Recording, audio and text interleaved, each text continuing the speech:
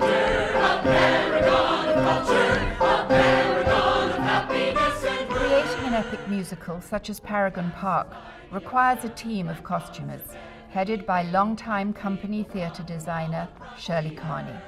Co-author Bradford is also a set designer. She made 2 detailed sketches from vintage photographs.